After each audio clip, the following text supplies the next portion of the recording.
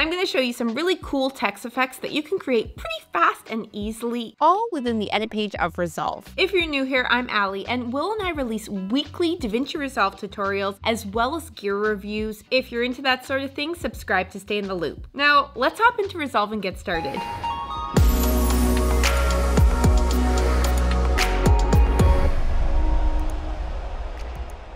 Let's create a custom social media tag. In the edit page, open Effects, search for text, and drag it above our talking head. Just gonna close this, select our text, and make sure you're in the title tab. You can change it to say whatever you'd like, of course. Scroll down to background. You're not gonna see anything until you increase the height. And I'll leave a little bit of extra space on both sides of the width slider. You'll see why in a sec. We can adjust the roundness or sharpness of our corners by using the corner radius slider. You can increase or decrease the opacity of the rectangle using this slider here. And if you'd like to change the color, click on the color box and choose whichever color works for you.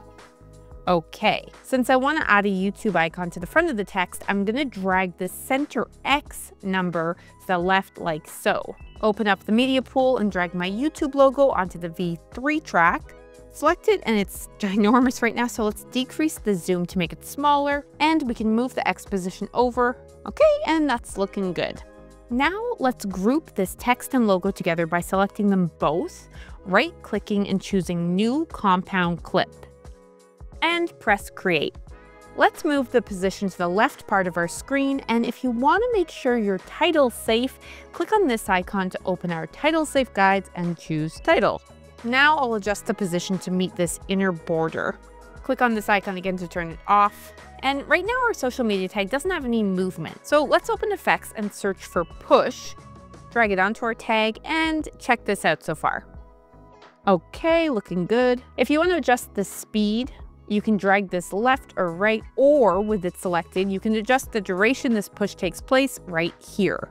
I also like to increase the motion blur, so as it pushes in, it's just a bit blurrier until it stops, which is more true to what your eye would see when someone's watching something move fast. Let's also choose Ease In, so it eases in a bit more smoothly. Grab the push effect again, put it on the end, and instead of pushing left, which does this, let's choose Push Right and ease out since it's moving out. Add some motion blur. Awesome, let's check this out. Okay, great. Next, let's create this neon flicker look by, in Effects, searching for Flicker. There it is under Fusion Titles. Drag it onto our timeline, and with it selected in our inspector, change the text to whatever you'd like. You can hover over any of the different fonts to get a sneak peek of what they'd look like, increase the size, and if you scroll down, you can increase or decrease the glow.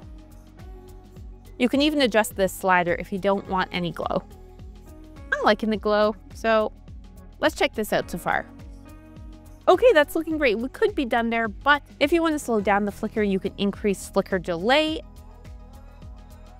And if you want to change the color, you can click the color box, but this isn't the most accurate. So to more precisely control the color, scroll all the way down and adjust the color wheel. Let's check this out. Awesome. On a side note, I'm also currently working on a tutorial showing how to create some cool text effects in Fusion. And even if you're new to Fusion, this would be a great place to learn because I won't make anything too complicated. To see that video when it's released, subscribe to our channel. For this next one, let's make our text circle around this mug. This time we're going to use Text Plus because it gives us a few more options to make cool adjustments. In our text box, I'll write, "We love coffee." Let's pop into the Layout tab. Under Type, choose Circle, which curves our words as you can see. Pop back into Text, select "We love coffee." Press Command-C or Control-C on your keyboard to copy that, and Command or Control-V to paste it a few times. As we do, it creates a full circle of text around our mug. We do have this little gap here, so I'll just increase the size a bit so it disappears. Okay, lovely. Go into Layout again, and I actually want the overall size of this text a bit smaller. So I'll decrease the size slider, which brings down the size as a whole. If we wanted this circle of words to be smaller overall, we could adjust the Center Z slider. which you may need to do.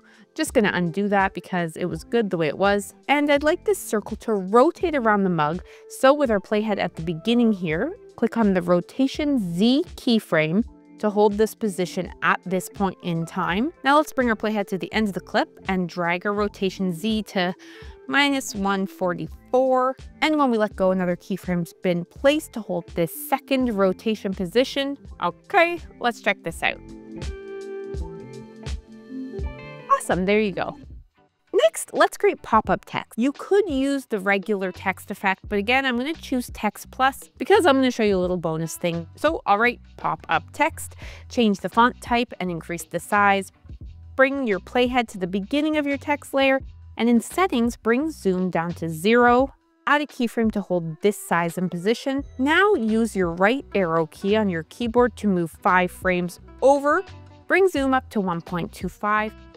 And when you click away, a keyframe holds this new size at this frame of our text. Now use your right arrow key to move 3 more frames to the right and bring zoom down to 0.90. Okay, let's check this out. Awesome. So you could be done here, but here's the little bonus. Go into shading and under properties, click this A here, which creates this cool outline look on your text. To quickly make it thinner if you want to, you can also click outside only. And voila. Next, I'll show you a quick way to do a text reveal. I'm going to change this font, increase the size, and adjust the tracking slider to give more space in between each letter. Scroll down and adjust the Y-axis to make it a bit higher. Let's pop into settings and bring our cursor just past the middle of our text. Under cropping, crop right, add a keyframe. Now let's bring our cursor to the beginning of the text and adjust the crop right slider all the way so we can no longer see it. And let's check this out. Okay, overall that's good, but I'm finding it reveals like a little too slow, so we can easily move the position of the second keyframe by clicking down here on the keyframe icon.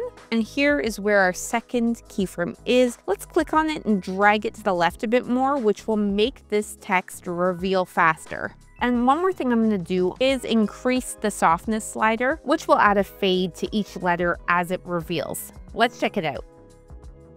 Awesome. I hope you found this video helpful. If you want to know our favorite gear that we use on YouTube videos as well as commercial shoots, or our favorite hard drive because it's super fast, super small, and super portable, check out the links below. Here are some other videos that would be good follow-ups to this one I highly recommend you check out to take your editing game to the next level. Have yourself a lovely day, and we'll see you in the next video.